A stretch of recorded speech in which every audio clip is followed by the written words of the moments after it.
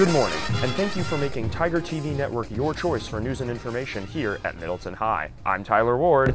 I'm Azalea Jones, and we are broadcasting on location this morning, Friday, February 3rd from the Tiger Cafe here on campus. More on that in a moment. But our top story this morning, celebrating Black History Month.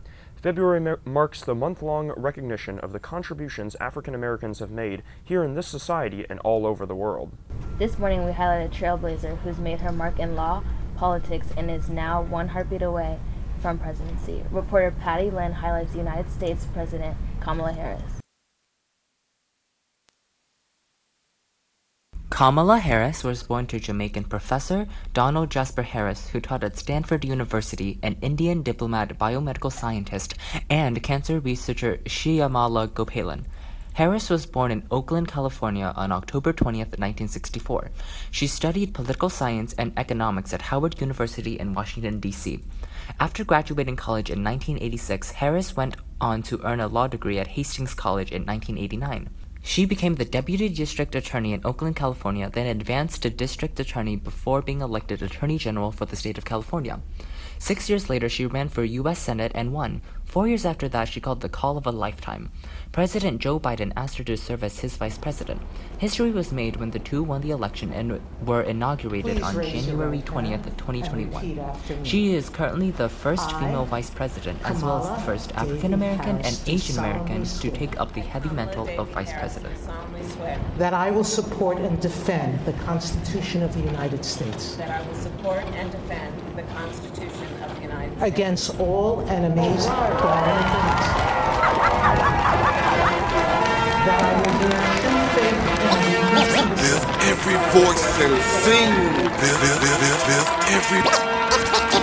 Lift every voice and sing.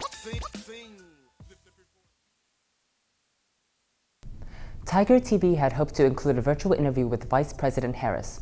In fact, we were in communication with her office for several weeks, both by phone and email.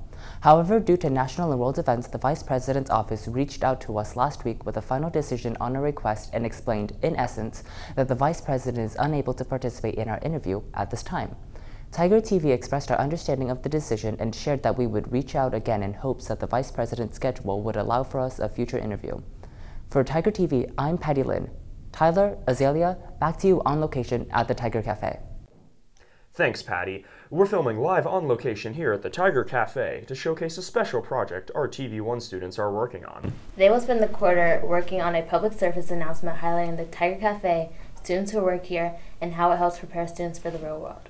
There are plenty of opportunities to volunteer here for service hours. You'll hear all about it once the PSAs are finished. Switching gears to sports news, here's Yasir Blakenley.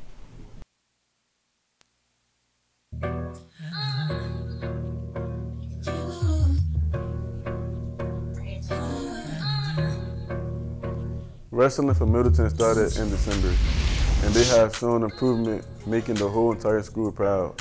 Last Wednesday was Wrestling Seniors Night, and after that they have their county championships. And I hear some wins from our Tigers, such as Christian Lugo, Tulani Banko, Chad Bryant, Chase Kendrick, and Jakari Edwards. Reporting for Tiger TV Network, I'm Yasir Blakey, Tyler, Azalea, and now back to you in the studio. That's all for today. I'm Tyler Ward. And I'm Azalea Jones. Until then, join us next week. Same place, same time, same channel. Make it a great rest of the day in the land of the mighty Tigers. Are you excited to Yes, I am. Let a rejoicing rise, high as the listening skies. When we speak, let it resound loud as the rolling sea. Sing a song full of faith that the dark past has called us. Sing a song full of hope that the present has brought us. Facing the rising sun of our new day begun. Let us march on to victory is won. Stony the road we trod, bitter the chastening rod. Felt in the days when hope unborn had died. Yet with a steady beat, have not a weary feet come to the place.